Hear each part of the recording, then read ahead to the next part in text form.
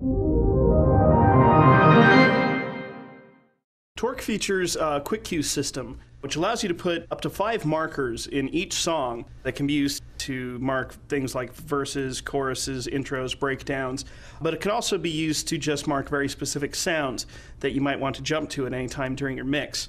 On screen, the quick cue buttons are these 5 buttons located right below the waveform. There's 5 on the left deck and 5 on the right deck. Assigning them is simple. All you have to do is locate the music to where you would like to put a quick cue point, press set, and then press one of the quick cues. And you actually see the quick cue marker show up on screen, and it even has the little number indicating which marker it is. Now, if I just click on the quick cue marker, playback jumps to that location and immediately starts. So by re-triggering quick cues, we can create new rhythms and things like that. And by putting in multiple quick cue points, we can actually kind of drum some beats if we want. So we had a kick drum here, and there's a snare here. Again, press set and press 2, and now there's 2 points, 1 and 2. The same operation can be done from the exponent control surface as well. All you'd have to do is locate to a position where you would like to put in a cue point, and you use these 5 buttons right here on the left and these 5 on the right for the quick cues. As we can see, buttons 1 and 2 are already lit up. That's because I've already saved 2 quick cues on this track, numbers 1 and 2. And we see that here. But that means I can assign 3, 4, and 5 still. So in order to assign number 3, I'm going to hold Shift and press 3. And on screen we can see we now have cue marker number 3 on that downbeat. And I can locate to number 4, Shift 4, and now I've got a cue marker there. And just like doing it on screen, tapping these buttons will cause playback to start from those locations.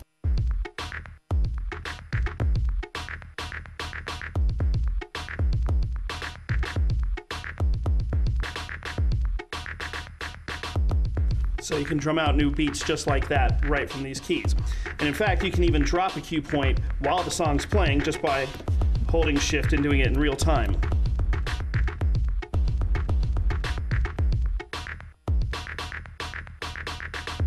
Just like that.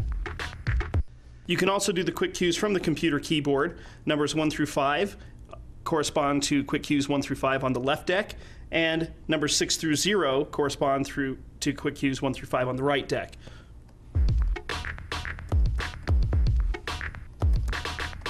So you can do the same thing there or here.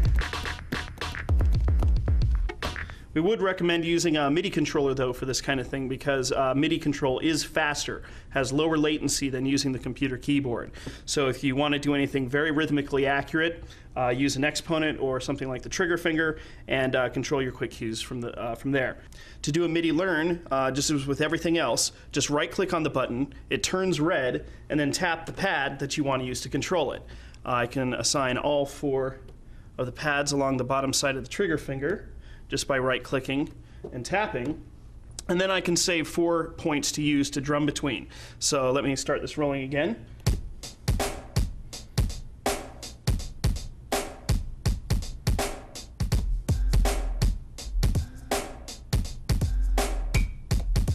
Okay, so now I have 4 different sounds, and I can trigger them right here.